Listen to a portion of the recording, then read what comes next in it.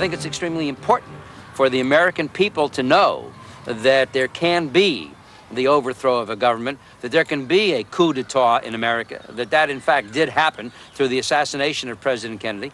In order to prevent that kind of thing from happening again, in order to expose the forces that were responsible for that kind of murder and the kind of cover-up that has ensued in the following 25 years, it's necessary to expose it. Otherwise, we can have the same thing repeated again.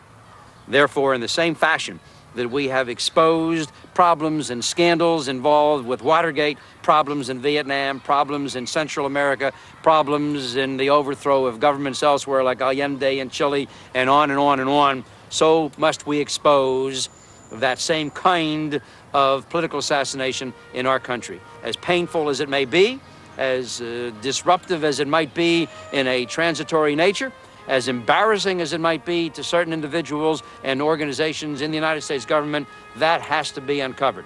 If they were able to do it to John F. Kennedy then, they could do it to some other president in the future.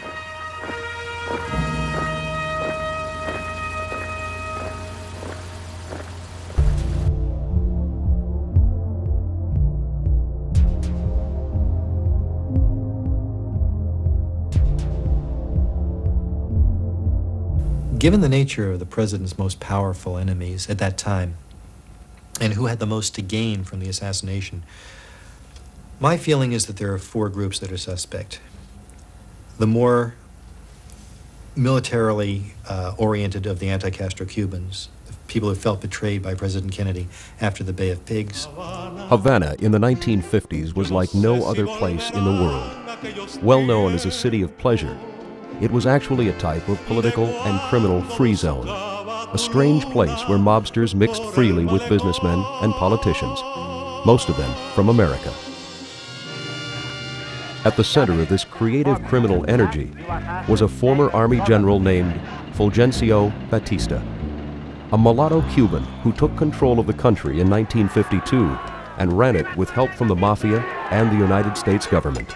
Batista fell, his military collapsed, and the Castro forces walked into Havana largely unresisted. Within his first year, Castro had taken over the U.S.-run telephone companies, had forced rate reductions from the electrical companies, had expropriated hundreds of thousands of acres from U.S. sugar and fruit companies, and had nationalized the oil refineries.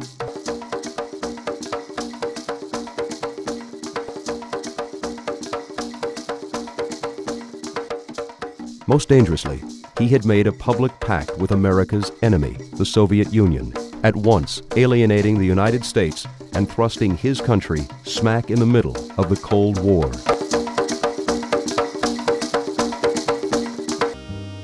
Soon after the elections, it became necessary to brief President-elect Kennedy on vital security matters. I was then director of the Central Intelligence Agency, and I remember meeting him in the Kennedy home in Palm Beach. For a full year, the Eisenhower administration had been planning an invasion of Cuba, using disenfranchised anti-Castro Cubans as their fighting force.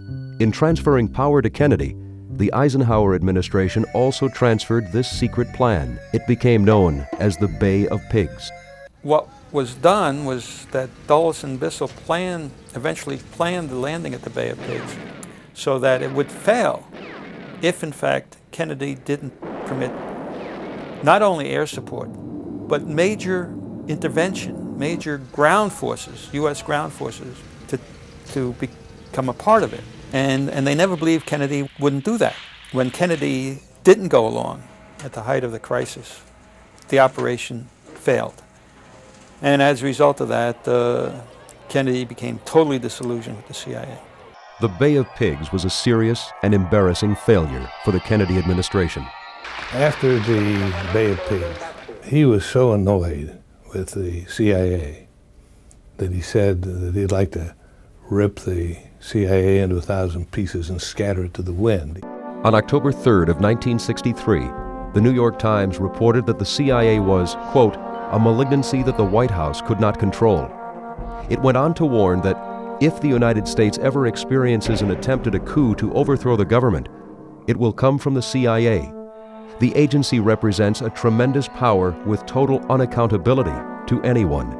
End quote. Kennedy did not dismantle the CIA. He did, however, try to control it and make it his own.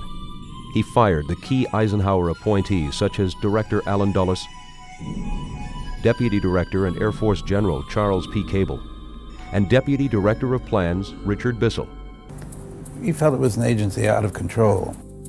But Kennedy never truly brought the agency under control, and his defeat at the Bay of Pigs made him susceptible to a new and intense criticism. Developments in Red Cuba, 90 miles from the shores of Florida, hold more ominous warnings for a sleeping American public. While the deadly enemies of the American people close in for their final stages of encircling our nation, enemy nations within intensify efforts to chip away the foundations upon which American freedom rests. More and more strange voices call for surrendering of our national sovereignty to some type of world authority. There are increasing efforts to centralize authority in the federal government in Washington, D.C. under the guise of federal aid. Of all the defeats in the Cold War, the capture of Cuba by the communists is the most unacceptable. Kennedy tried to silence these critics by fighting the Cold War on their terms. He authorized a CIA covert action against Cuba, and he put his brother in charge of the operation. It became known as Operation Mongoose. And the only decent thing that came out of the whole Mongoose operation, the boys in Miami, where we had our base, were able to recruit some little farmer or a peasant in Pinar del Rio province in the western part of Cuba. And he gave us a report, and all it said was, in an area bounded by 4 towns, it's the only report that mentioned these 4 towns. And if you plot these 4 towns on a map and connect them up with a thin line, you'll see you get what became called a trapezoid area. And that's what targeted the U-2. That's what finally got the U-2 over that particular spot.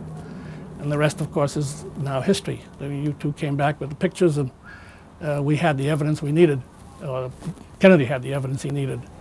Within the past week, unmistakable evidence has established the fact that a series of offensive missile sites is now in preparation on the island of Cuba. The Cuban Missile Crisis was what the anti-Castro Cubans had dreamt about. They loved it. I mean, to them, this was the opportunity to finally get rid of Castro. They didn't seem to quite appreciate the fact that in the process they may have blown up the world. But if Castro could be disposed of, what the hell? The pressures to invade Cuba were persistent and intense. The anti-Castro Cubans wanted to reclaim their land. The radical right wanted to destroy communism. And individuals within the CIA saw this as an opportunity to avenge the Bay of Pigs fiasco.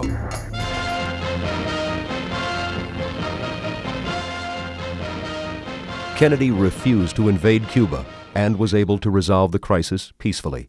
In doing so, Kennedy stood up to Khrushchev, but he also stood up against the radical right and the Joint Chiefs of Staff.